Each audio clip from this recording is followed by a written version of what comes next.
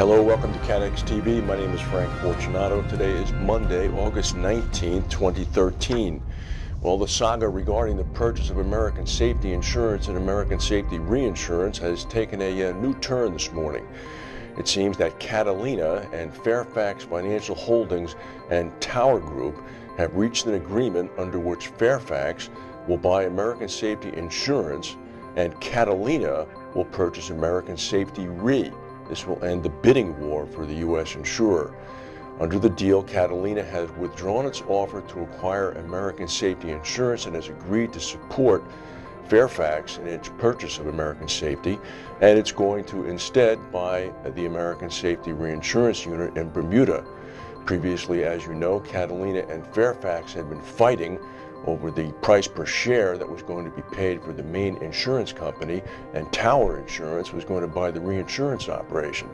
Now it seems that Catalina is going to buy the reinsurance operation. Whether this will change again is anybody's guess, but Tower Group has received notification from the NASDAQ stock market that its failure to report its second quarter results with the Securities and Exchange Commission means it's in violation of its listing requirements. Tower Group shares had plummeted after it revealed it would delay its second quarter results due to a $110 million reserve strengthening. The stock has closed down about 27% already for the month of August. Whether or not the new deal that's arranged between Fairfax and Catalina has Tower acquiring any of the reinsurance entity of American Safety is as of yet unknown. Very interesting. Amlin, the big syndicate at Lloyd's, is the last one to come out with their numbers. Their chief executive, Charles Phillips, said that they saw intense competition for cat risk in the first half of the year, fueled by rivalry from the capital markets. He said it's no surprise to you that, like others, we've seen increased capital market penetration of the cat reinsurance market. That, combined with limited loss activity, has led to a more intense competitive environment for cat risk. Listen to this, particularly in the U.S., where rates fell from their peak at the start of the year by an average of 15% for the June renewals. That is a big drop. Amlin said that first half profit dropped about 12.5%, down to 161 million pounds from 184 million pounds, mainly due to high losses from the European floods.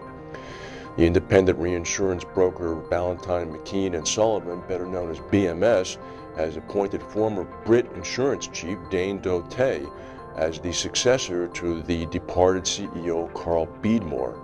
Doté will take up the role early next month. It's known that BMS is under pressure from their competitor in the United States, Tiger Risk, for their U.S. growth strategy. Quentin Heaney, a good guy, has stepped down as chief operating officer of employee-owned London broker Tysers with immediate effect. The company released a statement today. Heaney joined Tysers in 2006, became COO in 2007. He's credited by some as being the architect of the firm's management buyout. And in India, at least 37 Hindu pilgrims were killed when an express train plowed into them at a remote railway station in the eastern Indian state of Bihar. This is interesting. The accident occurred at about 9 o'clock in the morning today when a large group of pilgrims got off a local train at a village railway station on the northern banks of the Ganges River, and oblivious of an express train heading to the state capital Patna, they began crossing the railway track on their way to a temple.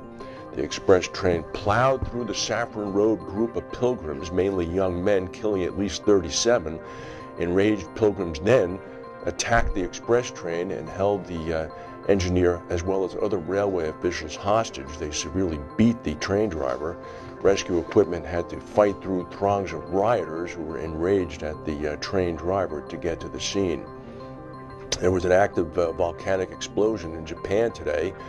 A volcano called Sakurajima down near a city called Kagoshima, a city of 600,000 people, erupted, sent plumes of ash about 5 kilometers or 30,000 feet into the air.